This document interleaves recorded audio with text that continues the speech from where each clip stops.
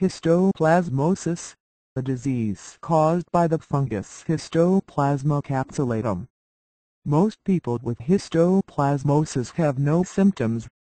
However, it can cause acute or chronic lung disease and progressive disseminated histoplasmosis, which affects a number of organs. Infants, young children, and older persons, particularly those with chronic lung disease, are at increased risk for severe disease. Disseminated histoplasmosis is most frequently seen in people with cancer or AIDS. The acute respiratory disease of histoplasmosis is characterized by respiratory symptoms, the general ill feeling, fever, chest pains, and a dry or non-productive cough. Distinct patterns may be seen on a chest X-ray.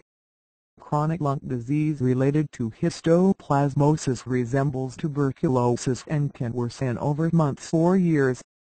The disseminated form is fatal unless treated. Mild cases resolve without treatment.